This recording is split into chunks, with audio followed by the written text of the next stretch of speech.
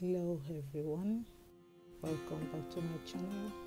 If you're new, thanks for joining. If you haven't subscribed, please hit on the subscribe button and don't forget to click on the notification bell to get updates. Also follow me on my social media. Thank you.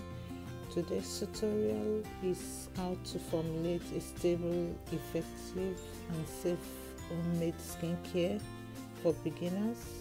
With these 5 steps I'm about to share with you, please do not skip adverts. Encourage and support this channel to do more things. Okay guys, let's get started. First, let's go through the steps, then I explain them one after the other. Number 1, know and understand the ingredients used in skincare formulation. 2, know the categories of ingredients. 3, know the equipment used in skincare. 4, planning in skincare formulations. 5, good manufacturing practices. So guys, let me explain them one after the other for better understanding. Guys, you have to know your ingredients. Make research about your ingredients. Experiment with your ingredients and know how they work. Ask questions from your suppliers because there are some ingredients that have usage rates. For instance, using shea butter, you have to make research on shea butter. What does shea butter do for skin? What is the smell of shea butter? Do you like it? Will customer like it? How do you deal with the graininess of shea butter?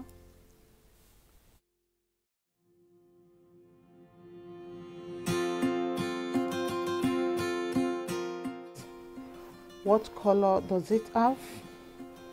Will the color affect the end result of my formulations? What is the solubility? Is it oil or water soluble? You need to find out if it's compatible with other ingredients. Will I add it to water or oil phase? Since it's oil soluble, it has to go with the oil phase ingredients.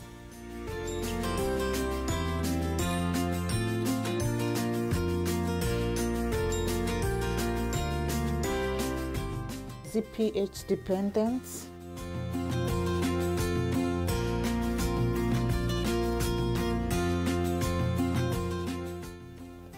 You also need to know the skin feel. Does it feel good on skin? All this you have to find out about your ingredients before you can use them in your formulations.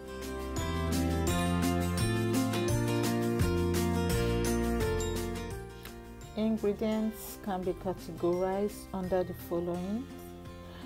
Some ingredients can also fall into 2 or more of these categories. We have the foundation ingredients, active ingredients, botanical ingredients, functional ingredients, additive ingredients, AROMACEUTICALS, aesthetic ingredients. Under foundation, we have water or hydrosol, waxes, butter, oil.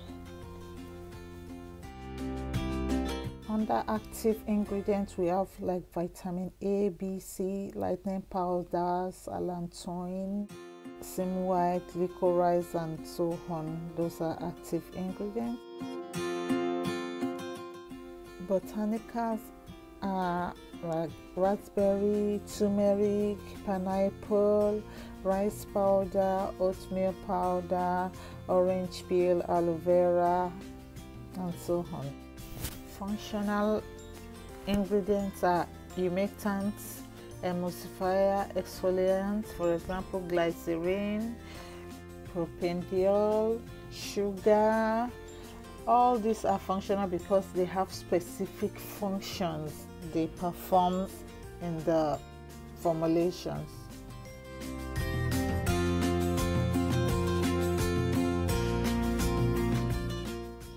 Additive ingredients are vitamins, preservatives, and color.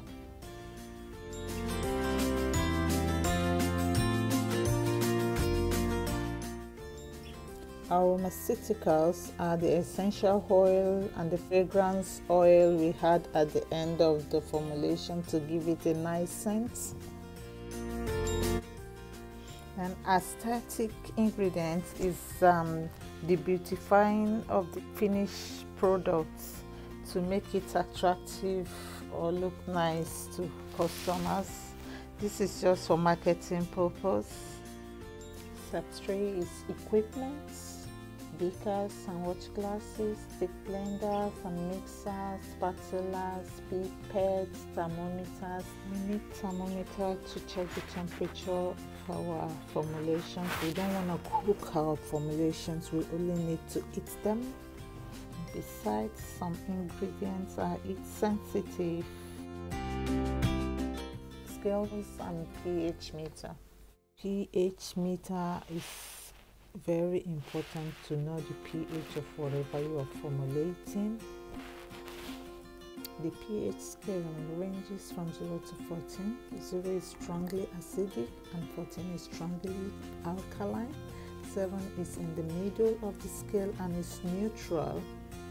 Human skin is naturally acidic. Research shows the skin pH is between 4.7 to 5.7, and our skincare formulation should be within the range of the skin's pH.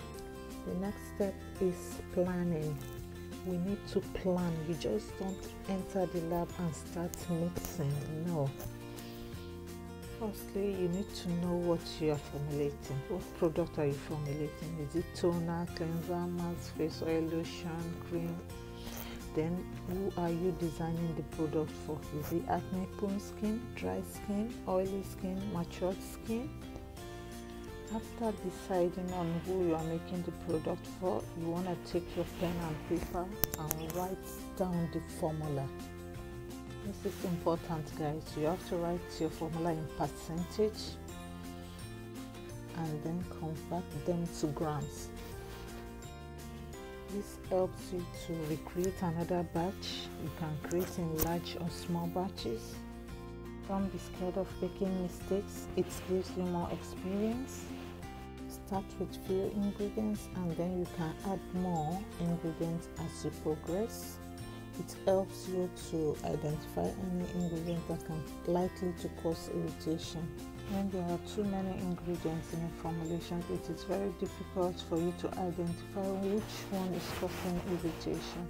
When you are formulating for the first time, start with small batches to avoid wastage. For instance, when you are making a toner, you need to plan, write it down in the lab note and keep it simple. Don't use too many ingredients. Now step 5 is the GMP, good manufacturing practices. Your work area needs to be clean and sanitized. Your equipment needs to be sanitized. You can start with a small section of your kitchen. This is the end of this video, guys. Hope you find it helpful. Thanks for watching and see you soon in my next video. Bye.